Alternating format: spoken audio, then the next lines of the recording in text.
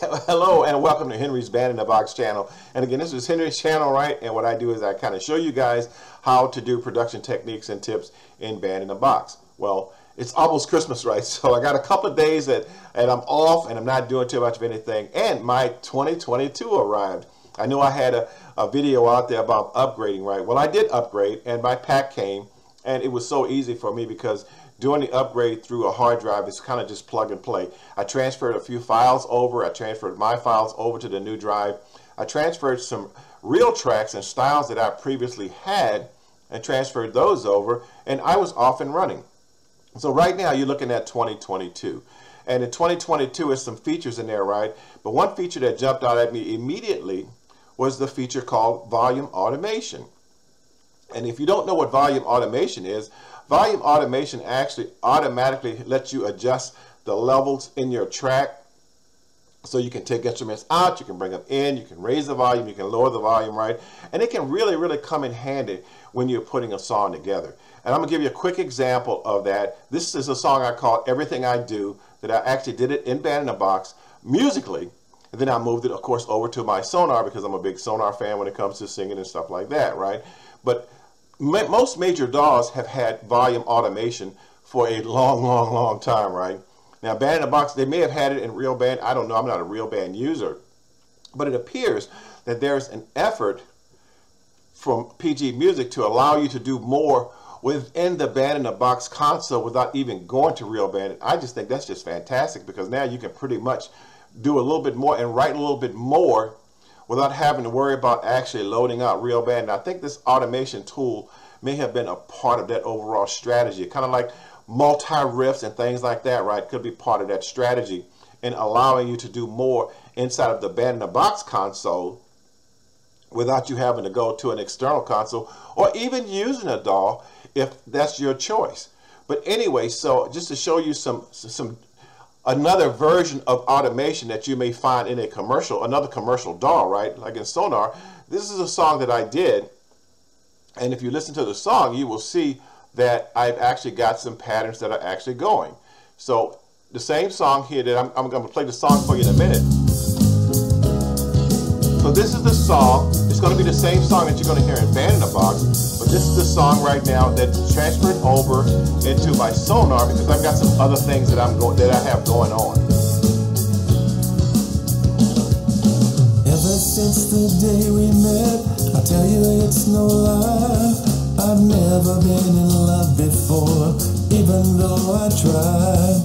So that's enough of that. That's enough of that. So what I want to show you though is that I have automation in here because what happens is that I have 16 tracks going into 1, 2, 3, 4, 5, 6, 7 buses, right?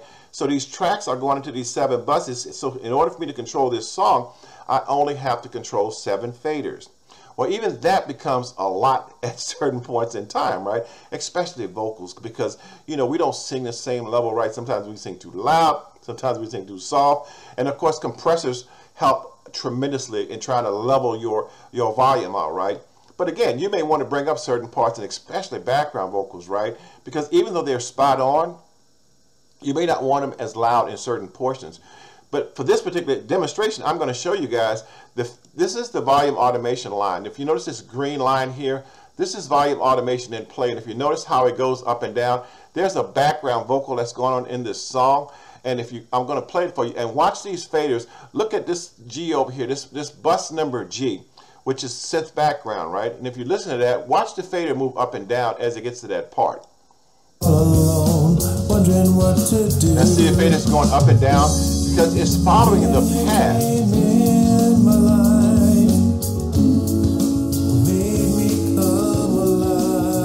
It's actually following the path of that note. Well, I may want to do the same thing with my lead vocals because my lead vocals are actually, I have a low lead and a high lead, and they're going into a bus called full lead. Have I complicated it yet? You know, but if I turn on automation, and I'm going to turn on automation, right, which is right here where my mouse says write enable parameters on. So I'm going to write an actual fader pattern to go with that so that I can raise and lower the volume. So if I do that, and I'm going to start from say bar 7.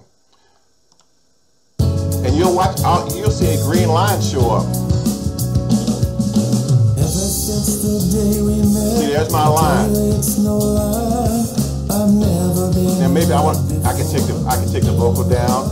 I can bring the vocal up. Cause every time I gave my heart, I'd always end up. So I can play. Sometimes I might have a phrase too loud. Wondering what to do. And I'm just doing this for demonstration purposes.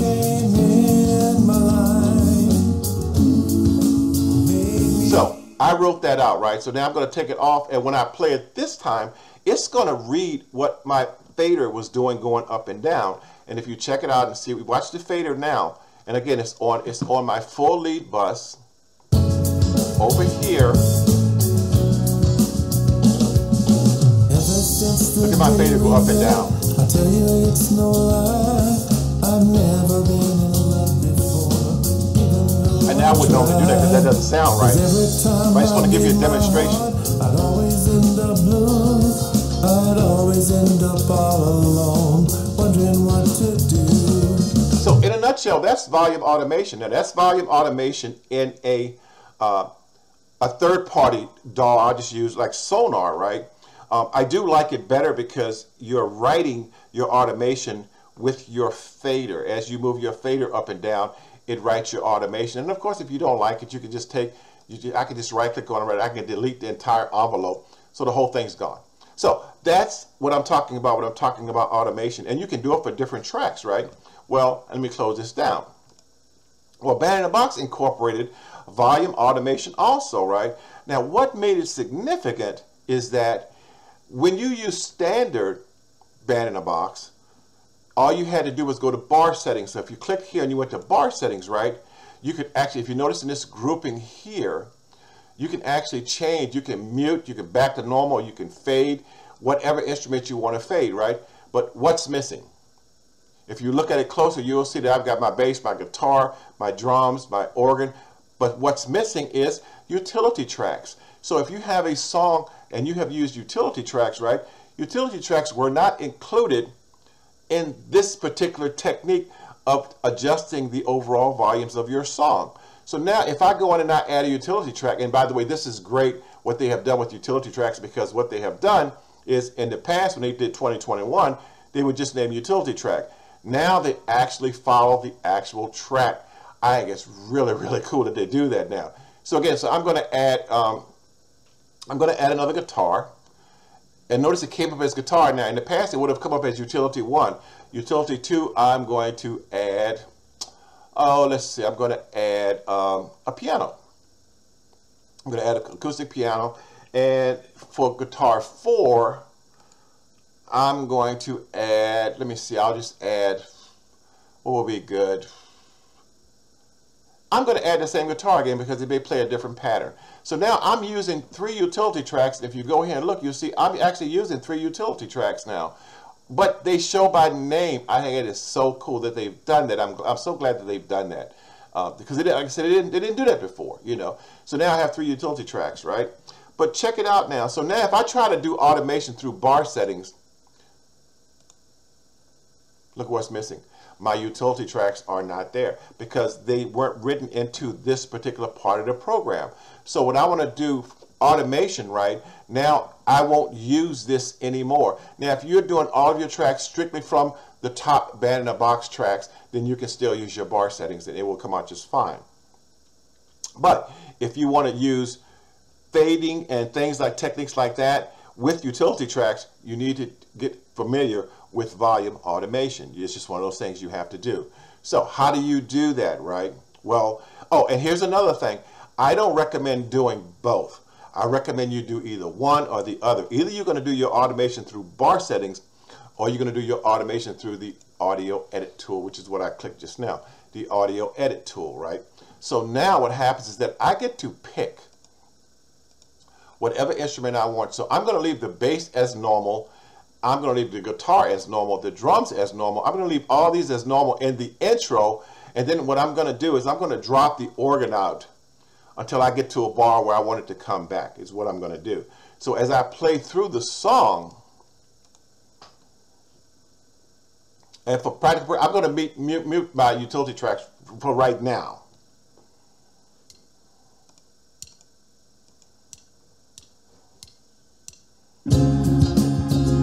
Notice my organ's there, right? And I could actually lower the volume, but you know, right now, I just wanted to say it is right now for practical, oh God, tongue-tied, for practical purposes.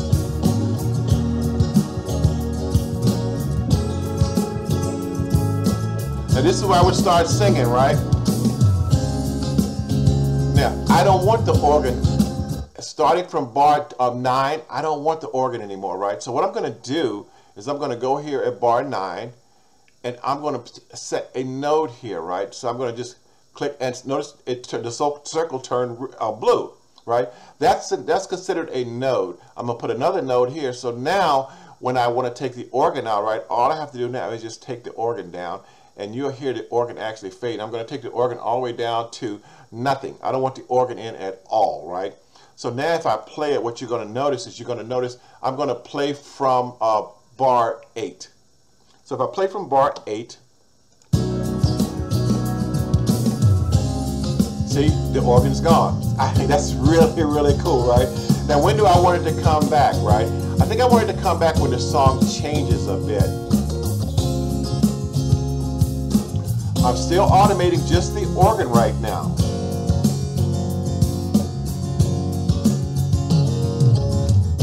So I want it back at bar 17. So what do? I roll over to node 17, to bar 17. I put a node in again. I put another node in, and I'm going to bring the organ back up at bar 17. So now when I do this, starting from bar 9, I want to play from bar 9. Let's play from bar 8. Organ's there, organ's gone. I never knew the love before, even though I tried. See, I didn't want that organ in the way. I wanted to make sure I had room for my vocal in there, right? The blue, I'd always end up all alone, wondering what. Organ back. Notice the organ's back. That's really cool. I like that, right? So now I can play around with my other instruments that I may want to decide, you know, how I want to use them, right? So maybe for guitar 3, if I go back and I play guitar 3, let's just play from the very beginning. I'm going to go all the way back to the very beginning. And let's see what what guitar 3 sounds like. I like that rhythm. That's what it sounds like. I like that picking. But I don't want that picking until I get to the verse, because I like to have some picking up under my lead vocal, right? So what I'm going to do with that, this is guitar 3. I'm going to go to guitar 3, and right off the bat, you know what I'm going to do with guitar 3? I'm going to take guitar 3 and I'm going to bring it all the way down to nothing. I don't want guitar 3 playing at all in the beginning. So I'm going to take guitar 3 and I'm going to bring it all the way down to 0. And when I start singing at bar 9, I'm going to bring it back. So I'm going to put a note here and I'm going to bring it back, but not as hot as it was before. Just a nice little medium pace, right? Just to give it a little background filler. So I'm going to do that, and I'll just put another note here and kind of keep it up in here. And then when I get to bar 17, I'm going to take it back down. And I'm not going to bring it back up again until I get to the hook. So now when I do it, if I play the entire song from the beginning, remember, I took my organ, come on here, I took my organ, right, and I only had it play the first 8 bars. Notice guitar 3 is not playing at all. This is really, really good. I really, really like this, right? Because again, I only want that little picking sound when I start singing. So as I move through, right, I'm almost ready. Get ready to sing right here.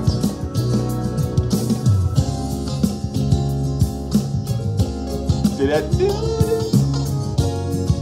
I really like that. So that's how volume automation works. I'm not going to take you guys through the whole song. It take forever, right? You know, but I can do those things. It's the same. I can do that with the piano, right? When do I want the piano to come in, right? Do I want the piano in the beginning of the song, or do I want the piano later, right? Who knows? I don't know right now, you know. So I just leave the piano as it is, right? But one thing I definitely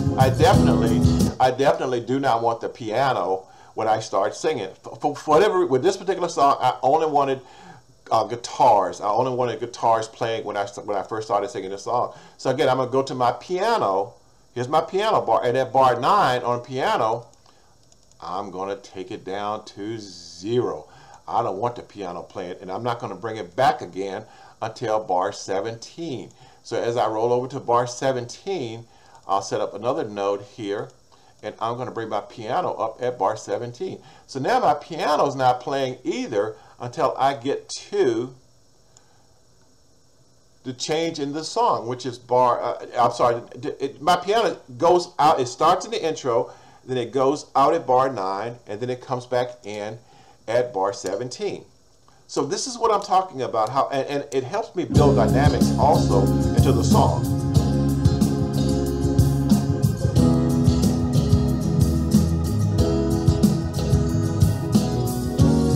Piano is still playing.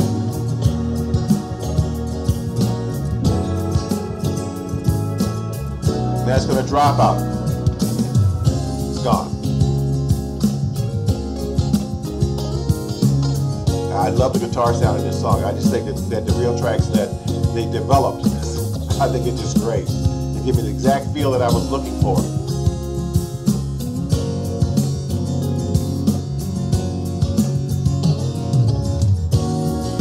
Piano's in, organ's in. So that's what I'm talking about. Now, the difference, of course, like I said, I cannot, if I take audio edit off and I try to do this through the bar settings, it doesn't allow me to do that, because in the bar settings window, I don't have access to change the mood or change the volume of my utility tracks, which are guitar 3, piano, and guitar 4. I don't have that capability, right? So again, the key point here is that if you're going to do the song strictly within the first 7 tracks of Band in a Box, then you probably don't need the audio edit window unless you want to pre-mix it within the program. But if you want to use utility tracks as part of your pre-mix also, and I say pre-mix, it could also be your final mix, right? You know, then audio edit is the way to go. It's really just that simple. Does it take a little time? Probably. It probably takes a little time, and also, you know, you can make changes. I saw where someone said, well, you can't make changes. Yes, you can make changes, right? You can take bars in, you can take bars out, but just remember, what you do if you do that is you are changing the overall automation wave is what you're changing. You're changing your nodes when you do that, right? So you don't want to get your nodes confused. So what I suggest strongly is that have the song done.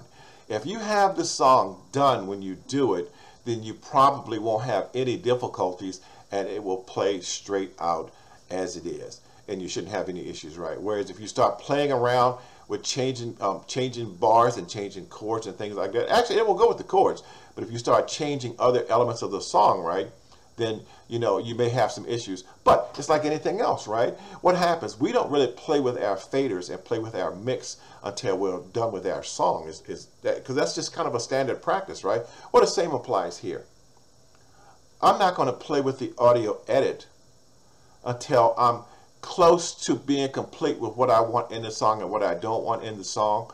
That's when I would do it. And again, this is doing it totally within the Band in a Box console. So now if I wanted to, I could also hook my mic up and record audio and do the entire song without ever leaving the Band in a Box console. And I think that's really where they're headed, and what they're trying to do is they're trying to give you more functionality within the Band in a Box console without you ever having to leave Band in a Box, so you don't even have to go to real band or go to commercial DAW or anything else, right? Now, of course, me, I will always go over to my Sonar because I do more stuff. I have tons of background vocals and all of those types of things. But for the type of music that I hear a lot of people do, right, I think this is an absolute fantastic feature for them. So again, it's called Audio Edit.